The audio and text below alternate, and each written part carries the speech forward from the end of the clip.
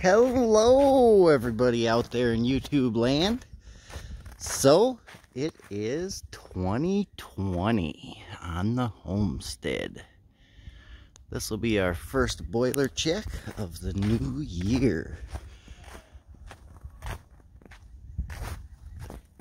It's quite crazy. It's 2020 already. The neighbors' chimneys over there smoking away. Ours, no smoke, and the fan is running, so I'm guessing we're out of wood. Maybe not. We're at 169.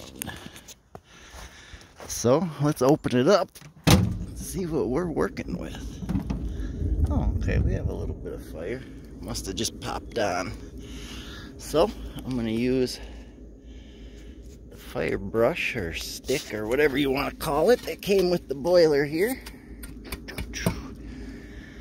I'm going to get everything all cleaned up. I'm going to get those ashes pushed down into the ash pan. And as you can see, when I empty it, I pull it out and pull it over there, and I'm just kind of stacking them up behind the boiler. So, just kind of always a time to reflect when it's the new year. So, this will be in April. We'll have been here for 4 years on the homestead, and we are using way less wood and becoming more and more efficient and self-sustainable.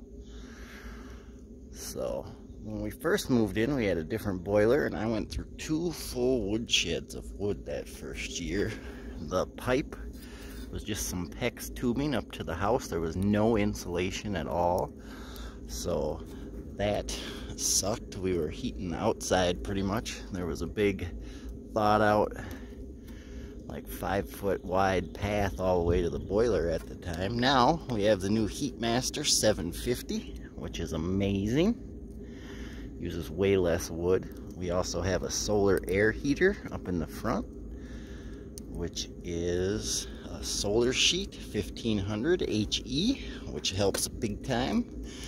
For the piping up to the house now, we have Thermopex, which is way more efficient. I sealed the crawl space, and I've been adding insulation there and in the attic. And we have our little garden going there.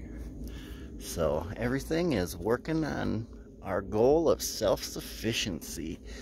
Grandpa Homestead is healthier. His kidney function was down to 17% about 2 years ago, and now we have it up to 34% just from changing our diet and everything, which being on the homestead helps out. If anybody has any questions about how that all worked out, just let me know in the comments below. I can answer them for you. Hit that like button and subscribe. It helps us out.